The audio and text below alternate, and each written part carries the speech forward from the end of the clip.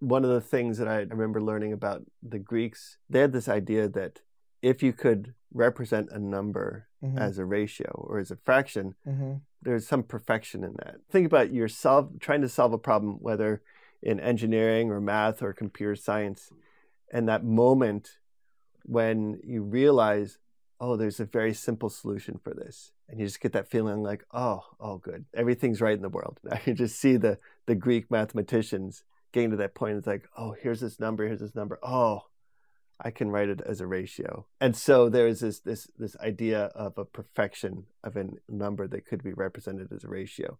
And there was an imperfection if it couldn't be represented as a ratio. I remember when I realized the connection between the words irrational and rational, between math and looking at the value of something. Oh, that's irrational. That doesn't make any sense.